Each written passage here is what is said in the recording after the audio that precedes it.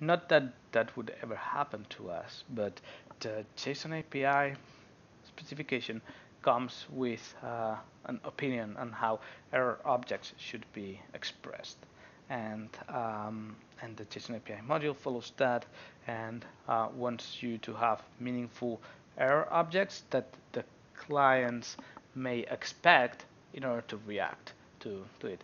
Like for instance, if we have a validation error when creating an article, we want to return saying, hey, we could not create the article, and this is why. This is the field that failed, and this is why it failed. So that is something that is expected here, and it has this structure, but I better just show. So imagine that you're doing, and I have some of the examples here. You create an article, right? We do a post as we said before, but we add as an attribute an NID, and that is something that Drupal is not gonna like, because when you do a post and you create an article, the NID should be generated.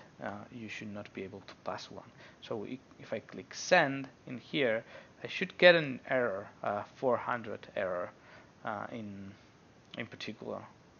So if we scroll down a little bit, oh, actually we get a 500 error because we have an integrity concern violation, because we already have a 2100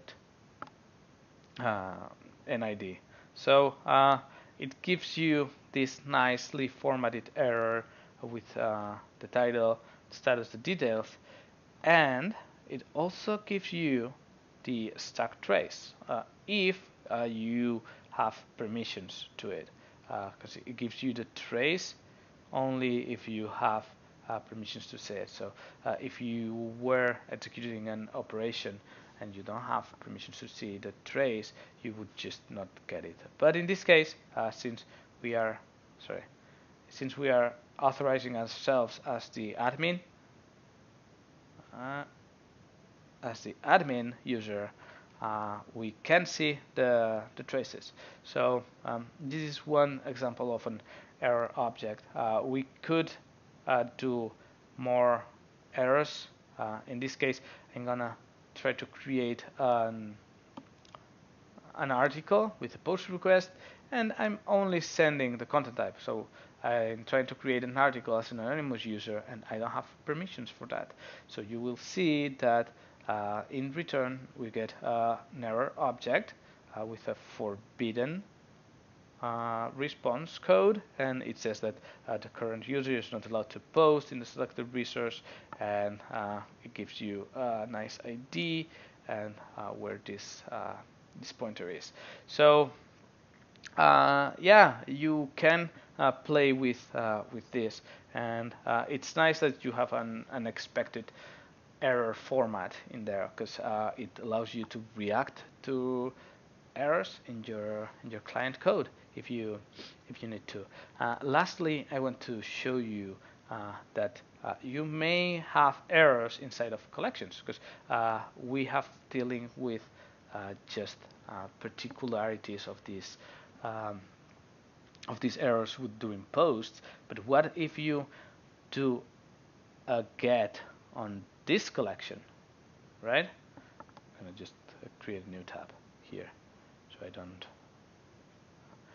overwrite my example. Um, so what if you do a get on this collection, and one of the articles you don't have permissions to see it because it is unpublished? What would happen then? Would the whole collection fail? Would you just not see the article? But if you don't see the article, what would happen is that instead of 50 items that you would expect, you would get 49, and that would be very weird. So in that eventuality, we call that partial success. Uh, what you get is the usual response. So you would get the 49 articles, and when you scroll to the bottom in a meta section, Oops. Actually, let me scroll up and collide this. Oh, maybe I just don't have an unpublished article in here. Yeah, I'm gonna edit this one at random. 2132.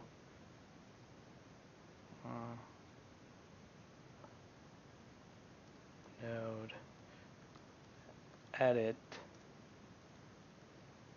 Gonna edit one at random. Save and unpublish. So this one is now unpublished. And I'm gonna click send.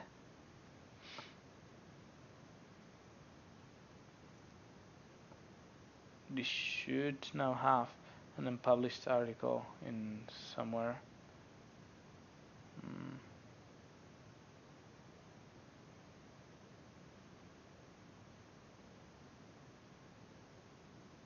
There are too many articles here. Oh, I think I have.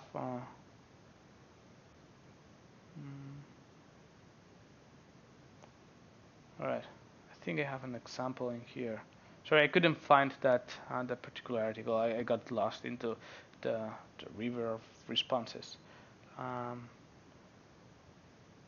Yeah, so this is what I was telling you. So in this case, what we have is that we are trying to include a resource that we don't have access to, and what that ends up returning is that we get all the payload, then the NID and the related, but one of the related articles we don't have access, so we get one of them but not the other one. So the other one instead we get a meta object with an errors array, and it's telling you that this particular article you cannot get it because you're not allowed to see it. It's probably because it is unpublished, and this article has a relationship to other articles called field related, and in this particular article we have two related articles. One of them is published and one of them is not published, so that's why you get one of them in the includes section, in the included section, and one of them is not available, and you get a 403. So this is how you will get errors, and it is important that you know this because you need to plan for errors that may happen in your client code.